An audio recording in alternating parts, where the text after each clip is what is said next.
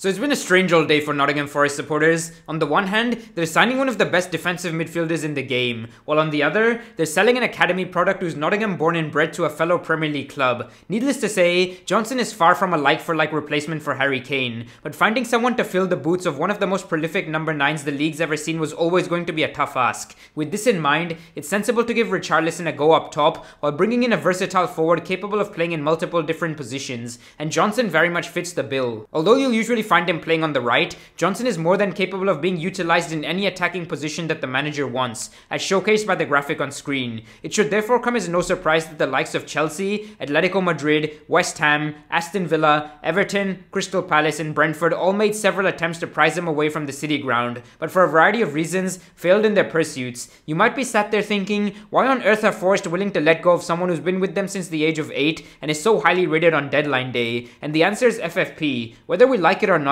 selling players who've come through the ranks represents a pure profit, and if you've been paying attention, a lot of promising young talents are being let go by Prem sides because of this. As gut-wrenching of a blow this may be for Forest supporters, they can always take solace in the fact that Johnson ended up winning the Championship Young Player of the Season during their much-awaited promotion campaign, and also finished as their top scorer with 18 goals and 8 assists during that unforgettable year. He performed fairly well in the Prem too, as his pace and direct running proved to be a frequent threat for the opposition and helped him bag 8 goals and 3 assists, without which Forest would have very likely gone straight back down. That's not to say it was all rosy either. Johnson had a tough time prior to the World Cup break and got pelters for some of his performances, but that's to be expected from a youngster finding his feet in a new look side competing at the highest level of them all. His decision making evolved at the turn of the year, and that's precisely how he racked up impressive numbers across a variety of attacking metrics. By all accounts, Johnson is a seriously dedicated professional whose popularity in the dressing room is second to none, and when you couple that with his immaculate work rate, you've got yourself a talent for whom the sky is the limit. That being said, patience will very much be the need of the hour. The kid's only had 3 full seasons in the professional game, with the first being in League 1, second in the Championship, and third in the Premier League. The steep learning curve is only likely to continue, but thankfully Spurs have a forward line that won't be reliant on him for output as much as Forest's was.